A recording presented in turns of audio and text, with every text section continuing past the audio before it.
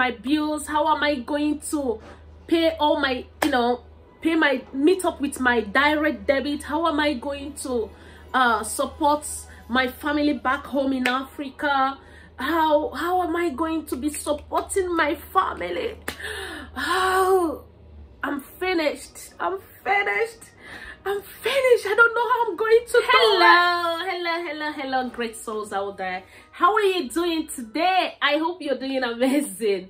Yes, as you can see, I'm doing really great. I'm doing awesome. Yes, I am here to share with you my experience, how I felt when I lost my job. It wasn't an easy feeling. The feeling was so emotional to me, like, I wasn't expecting it, so it just happened to me as a shock, and I cried deeply when I lost my, when I was told that my job is finished. I was like, really? Just like that? So let's go into the gist. So I got this job on my birthday last year, 28th September last year. Okay, and that was my birthday, and I was so happy. I was thinking, God, oh my God, you used this job to do is, I was like, God, thank you, because this job is a birthday gift from God to me, because I've been searching for jobs and for a long time, here in Europe, here in UK, because of the lockdown and everything. Is very hard to get job at this point, to get job this this period of hardship and everything. Loads of companies are shut down, are closed, and so many it's hard to get job, in fact. So when I got that job last year September, I was so happy. I was jubilating, thanking God. I was so happy. I shared this testimony with so many of my friends, and so, and they are so, everyone was so happy with me. And to the most exciting part of it is that I started feeling good. Like, now that I have a job, I have family back home that I'm supporting, those that I'm supporting, and I was like, oh my God, thank God this job has come in time. I can be able to support my family back home. I can be able to support with bills in my family, in my home. I can be able to, get these things that I need for myself without bothering my my husband. I was like, oh, I'm going to be supporting my husband, supporting the children as well, when it, in the financial aspect of life. Yes. So I was so happy, and behold, that happiness did not last. So I'm sharing this not for you to pity me, not for you to tell me sorry. No, I'm sharing this because I have come out of it. All right, I'm sharing this to be just to encourage so many people out there that maybe you just lost your job right now, and maybe to you it could be anything. It could be maybe you lost your loved ones, or you lost something dear to you. You lost something that you are not expecting to lose in your life. You are in that moment where I was few months ago. So I'm sharing this to uplift you, to also let you know that you are not alone. Okay, there are some people out there that are passing through that difficult time that you are in right now, but by the grace of God, they have come out of it. Okay, so I got that job September, and to, you know, the worst part was like the time I was, you know, sacked from that job, December the 19th. December, you know, December now, you know, you are expecting money, you want to buy this, you want to, I've already, you know, listed the things that I will use, I'll be buying with money, and how I'm going to be, you know, give money to my people back in Africa, how I'm going to show love to so many people, buy Christmas gifts and all of that. All of a sudden, my this thing was terminated.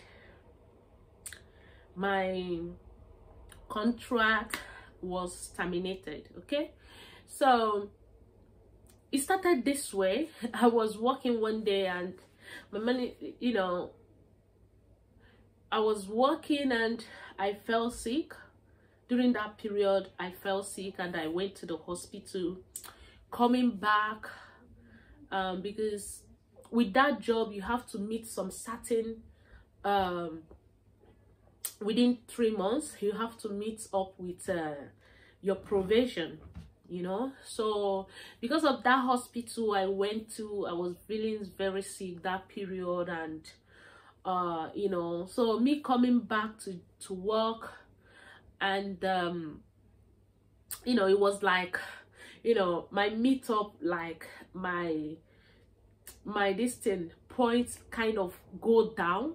Okay, so when I now came back, starting again and all of, you know, recovering, start going back to work and all of that, you know, so my this thing was to be 70%. That's the limit they want you to have. Your this thing, what is it called again? Your target. Yes, so the target they give me is 70%, but the target which I got was like 60, I think 66%. That was what I got. And you know, so one day my manager came to me and said, you know what, this job is too hard for you. I said, why? He says, because you're a woman, that this job is not for women, that the job is for men.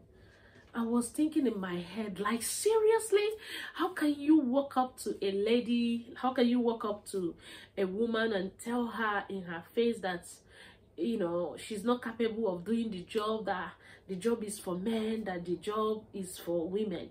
I've seen this job and I know that I can do the job. So why are you now telling me that the job is for men?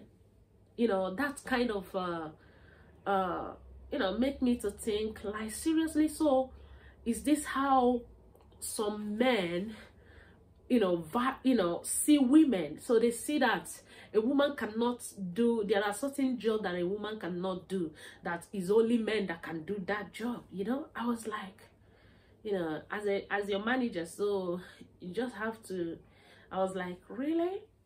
You know, so he was telling me that, you know, pointing to me the kind of job I should be doing. I said, like, seriously? In my heart, you know. So I was not able to tell him what I'm feeling inside my heart. I left, you know. So on that fateful day, he said, oh, we have meeting and all of that. I came in, he said, I'm sorry, but you did not meet up with your target. I said, what target? He told me the target is 70%, but I'm getting 66%. Okay, so I now said, okay, if you can give me the weeks that I went to the hospital, the weeks that I was sick, back, I can use it to meet up with my, you know, to meet up with 70%. I know I'm capable, I know I can do this. He says, no, I can't do that. I can't give you that opportunity. That if he give me that opportunity, that means he will give me contracts, you know, immediately, you know. So, you know, I felt really bad. You know, I didn't even finish the work I went to. Like, I didn't finish the hours for that day. I went. The worst part of it is that, like, you know, sometimes when you lose your job and you're expecting them to pay you the next month so that you can at least use that one to cool off, the money to cool off, you know. The worst part was like next month, which is January. I was expecting them to pay me nothing. They didn't pay me anything. February, they didn't pay me anything. I was like, really, what's really going on? So that was when I called my manager. I said, what's going on? You guys did not pay me anything, the ones that I did before you sacked me. He said to me that I don't have anything to pay me, that my work have that the previous pay they paid me, that they paid me excess. Ha! That one really touched my heart. I was like, really? Oh my God, did I even tell you to pay me excess in the first place? So the way they calculated it, so they didn't pay me anything. I was just like that. So I'm sharing I'm sharing this with you right now to let you know that even without job, I don't know, whatever you lose, whatever you have lost that is making you feel down, that is making you feel sad, feel low, I want to let you know that just be strong. I just want to encourage you to be strong, knowing that God will always make a way for you when there seems to be no way. Okay, so that happened. It was really so hard for me, but I thank God I was able to overcome that situation. I took break. That was one of the things that made me to take break out of YouTube for a long time, for a month and a week or 2 weeks, I don't know. So you are not alone. Okay, be strong. God knows how to sustain his children. God knows how to provide for you. Since then that I lost my job, I'm still here. God has been faithful. God has been providing for me and my family. So I just want to say, just calm down, you'll be fine. Okay, calm down, you'll be fine. You are not alone. So I say, let me share with you. I hope this really blessed you, and in a positive way. Stay tuned, keep on being positive. Bye.